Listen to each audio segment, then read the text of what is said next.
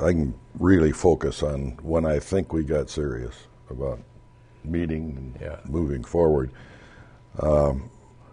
We had grown, I would guess at the time it was middle 60s. Dad was still alive. Yeah, oh yes. And it was, we had grown pretty fast, met a lot of success, getting a lot of adulation all over the place about how great we were. We were beginning to believe it. But there were signs of growing pains all over the place. And I know in my gut it was, these people we've picked for supervisors around here don't have it. We got to get the system in here, so we shape them up and they learn how to do things right. So we had heard about a man named Gordon Quimby from Clyde, Ohio, who was a HR specialist with the Whirlpool Corporation. And we heard that he moonlighted and did things, help teach leadership. We're going to shape up our people. So we met with him and liked him. We took him on to meet off-site in, I think, in a motel that had a meeting room that worked. Those meetings went on for 9 or 10 months, and Gordon asked if he could meet with our management team. Now, our management team was my dad and John and Tom and myself, who got together in Dad's sunroom and chinned things over on Saturday morning. Okay, there was no agenda, no minutes, believe me.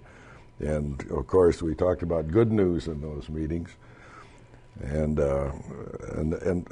we were doing well, but the signs of problems were certainly evident everywhere. And so Gordon asked if he could meet with us, and I'll never forget seeing him walk in quietly, sat down, and he said, I've been with your people now going on a year. And he says, I think I got a lot of insight into your company. And I was expecting another flowery pitch, And he says, I think I could describe your company in 2 words, mass confusion.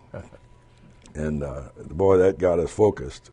But he went on, he said, your people really respect you. They like working for you, but you're not giving them a piece of the action. You're making all the decisions yourself and telling everybody what to do by the minute instead of saying in broader terms. He says, what you need to do is you need to set out some objectives that everybody can understand and go along with.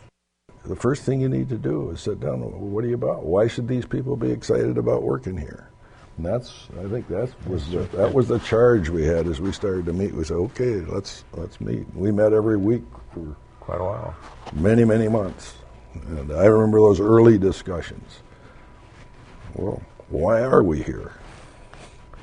And we rolled back to our catechism at St. Joe's.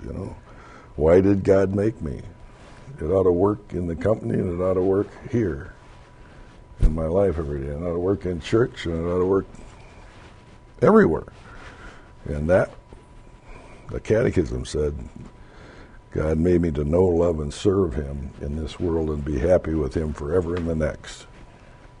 That's pretty solid. Now, what we do here, does it vary from that at all? Nope. But we better focus it a little bit if we're going to compete in the world, And I think that was the essence of how that statement of principles began to take shape.